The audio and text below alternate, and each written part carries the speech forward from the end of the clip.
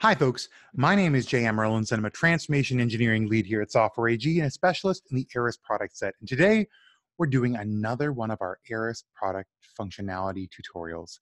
Now, this is one that's come with a lot of requests, and so I'm happy to present this to you today. People have been asking me, how do I create my own reports in ARIS? I'm not a coder, and so today we're not going to be looking through the JavaScript coding interface of ARIS, because there certainly is one. Today, we're going to be using the what you see is what you get reporting interface in ARIS Architect. And to do that, I'm going to be querying against some of the things you might have seen in previous videos, which is our enterprise process map, which contains a bunch of different types of value chain objects, and that drills through down to our reporting and analysis, and drills through reporting and analysis down to the process models we've seen the as is and to be versions of. Reporting to be, reporting as is, things that have come in from our previous experiments, our previous videos. Now, the thing that I'd like to do is build a what you see is what you get report that kicks out some information about how this process hierarchy is laid out, and that might even include the model graphics of our lowest level models. To do that, I'm going to go to administration, and under evaluations, reports, I'm going to create a new report. I'm going to give it a new report, demo report, and I can give it a description. This is my demo.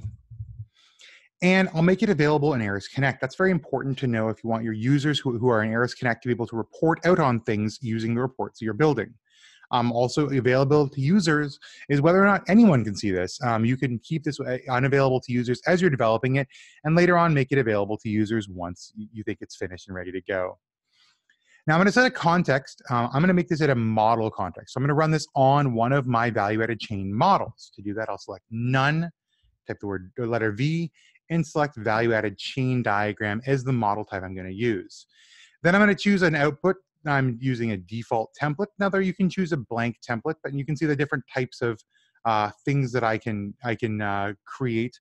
PDF files or Word documents, HTML files, Excel files, all these sorts of things. But using the default template, I'm just going to, by default, choose to export it out to a nice PDF file, which is very easy for me to read. And here's how it's going to print on by default. Of course, those things can be fixed. You can also assign access privileges to this report. So for instance, if you wanted to restrict it to certain users or user groups, you can do that here. Now you can always modify this after the fact. This is just when we create the report for the first time. Now you're going to see our what you see is what you get reporting interface. It's important to know that there are two halves to this interface. The left side, called structure, and the right side, called contents. Structure and contents are important to go through. The left side structure asks the question, where am I looking for information? And the right side contents asks the question, when I'm there, what information am I looking to get? So here you see for all selected models.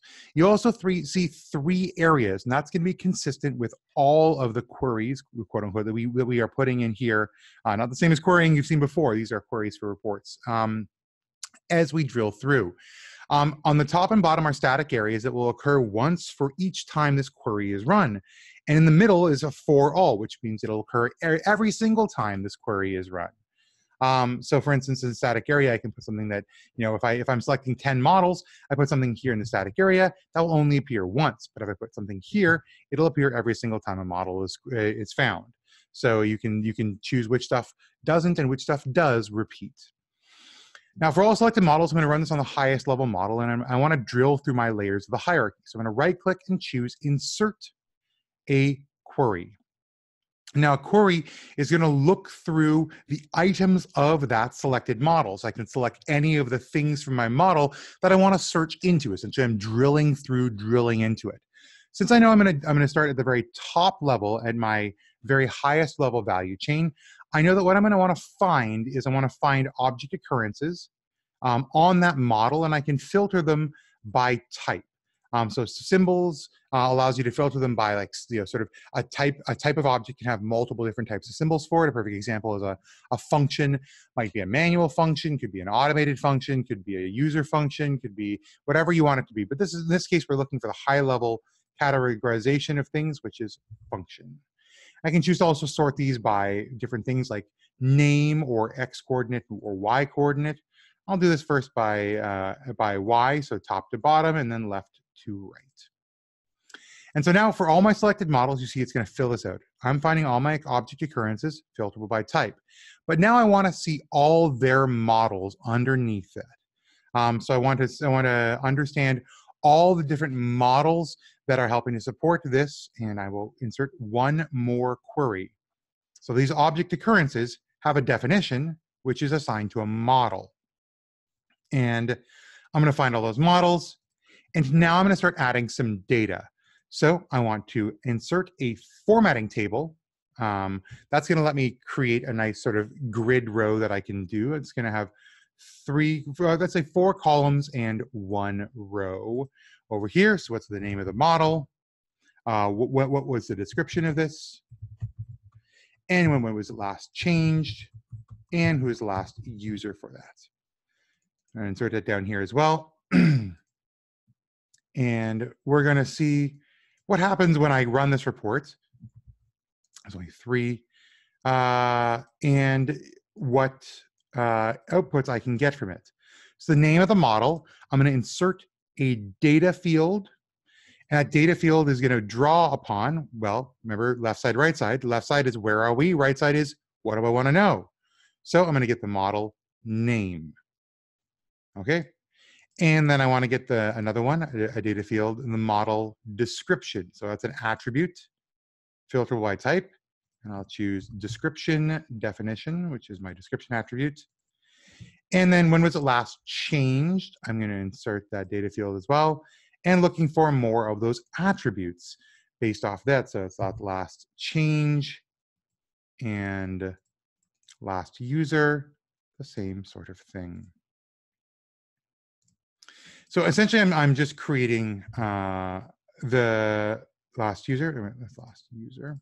I'm creating just a simple visualization template by which I'm going to generate these reports. So let's run this, and I'm going to choose the model to run it on my enterprise, or use my example process map. And it's going to download and open up this. Now, if I have data in each field, so hey, these are all of my descriptions. Here's my last change, my last user. So here's my demo report.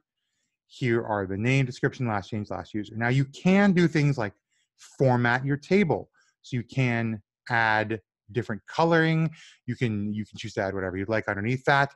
This is going to give you an idea of what's possible right off the bat. Now, of course, we can also add things like, hey, for all the selected models, I'm actually going to first insert a graphic. So I'm going to go for a data field. And all the models as a piece of data have their graphic. So let's do that right here. Run it again. And what do you know? It's going to kick out our example process map and then everything underneath it. And so as you can see, in a matter of minutes, I'm able to create a nice list of things. Now, we've only gotten 2 layers deep on how this report can work. And in subsequent videos, you might see more advanced reporting. If you'd like that, please leave a like or a comment or share the video around and let us know what else you'd like to see. But for now, this is basic what you see is what you get reporting, allowing you to extract the objects and their attributes and their graphic from the database with a click of a button. You've been the listener. I've been J.M. Erlinson, Transformation Engineering Lead here at Software AG. Thank you so much, and we'll see you in the next ARIS tutorial video.